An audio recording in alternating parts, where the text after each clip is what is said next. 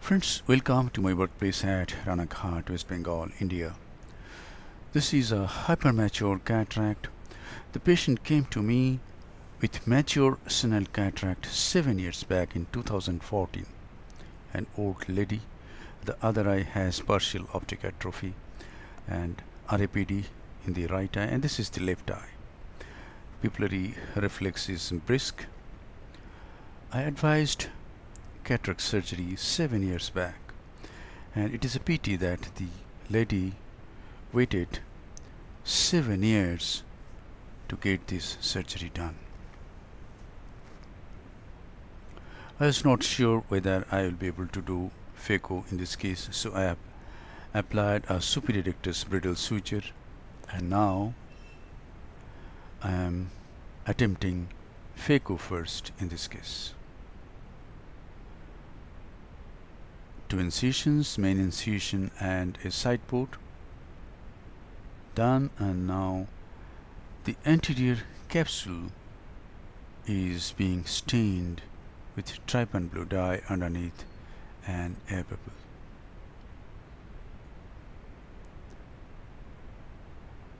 And now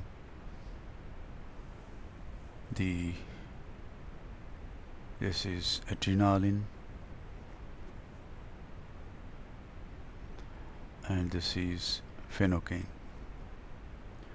Though the patient is under peribulbar block, I applied phenocane because phenocane has got some dilating effect of the pupil. Though the pupil is well dilated, I applied all these agents to maintain the dilatation. And now I am using a cystitome, a 26 gauge band needle, to raise a capsular tag.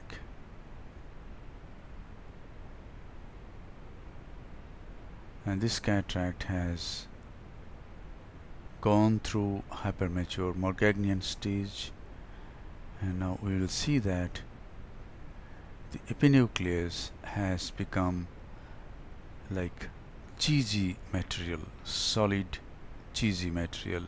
We will see in a short time. At this time I am judging whether the zonular strength is okay or not, and fortunately the zonule is okay in this case.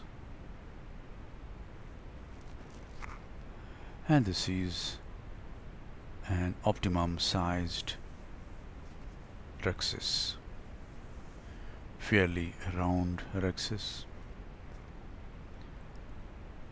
Now as I rotate the nucleus, you can see the white cheesy material at the equator.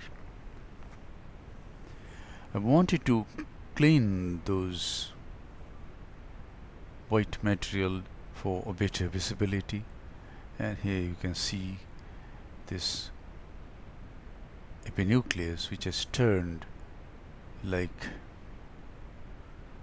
card, has turned like solid cheesy material is slowly coming out. And you can see the hard brown nucleus. I was ready with a CTR, that is a capsular tension ring, which I thought will be necessary in this case. But till now I don't see any sign of zonular weakness, so I want to give a try without the CTR. The antechamber is filled up with visco.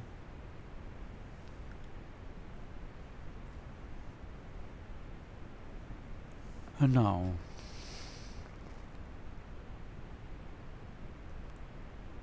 the phaco needle is introduced. Bevel down, some superficial lens matter aspirated, and here it is, my technique, which I call submarine chop. And the nucleus has divided nicely into two heminuclei. Though the nucleus is brown, it's not very hard and I could crack the nucleus quite easily.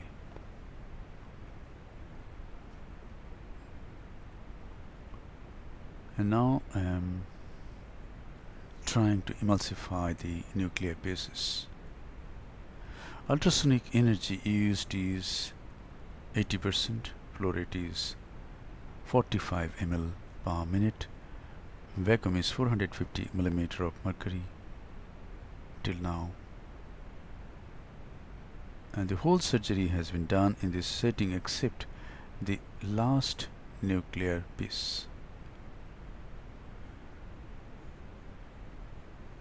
There is no epinuclear cushion, so you have to be very careful. There should not be any sarge, and one nuclear piece should be always supporting the posterior capsule.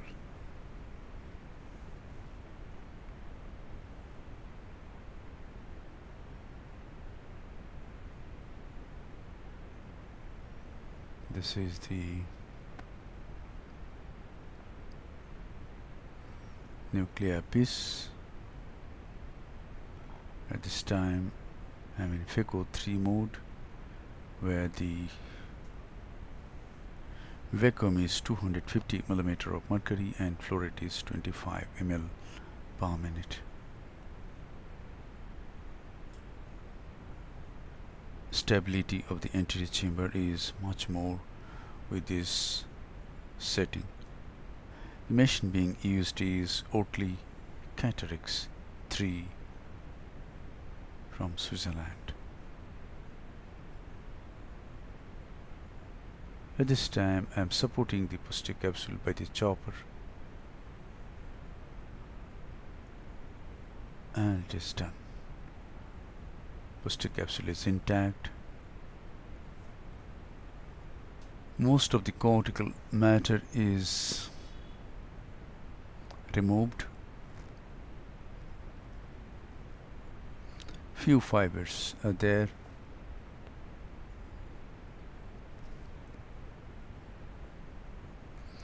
There's some cortex, the subincisional area.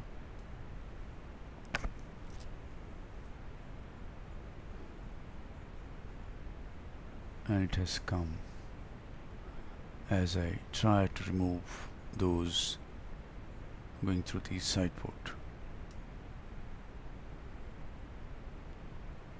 But there's some cortex, some lens fibers at around 12:30 o'clock. So I made another side port and removed those.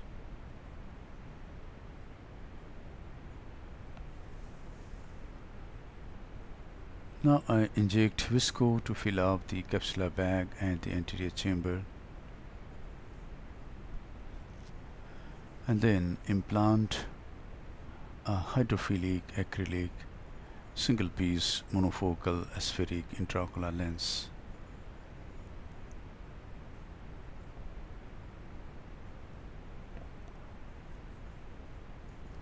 The lens has been nicely placed in the capsular bag, and now a nice cleaning of the visco is done. As the visco is being cleaned, let us review the case. An old lady,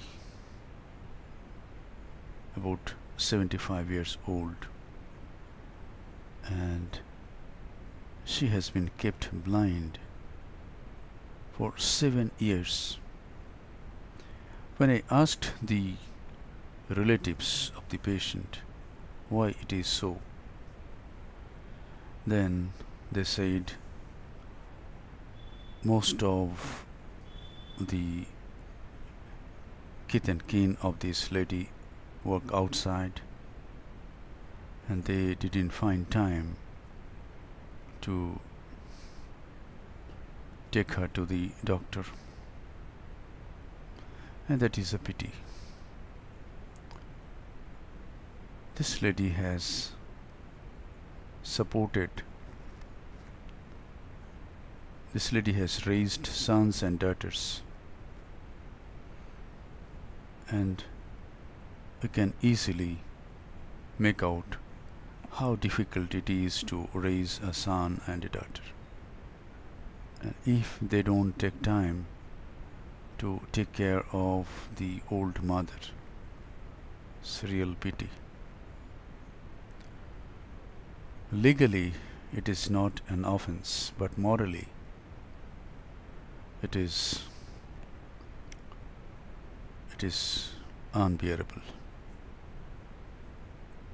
It's too much. We should take care of our parents, our grandparents. That should be a priority. Okay, now the visco has been cleaned and the antechamber has been nicely formed. Integrity of all the wounds are checked. Since we have nicely completed phaco, the superior rectus brittle suture is removed and the case is concluded. Thank you very much for your attention. Hope this video will increase your surgical skills. Not only that, I want people to realize that we should have compassion, we should have empathy, and we should have love for old people.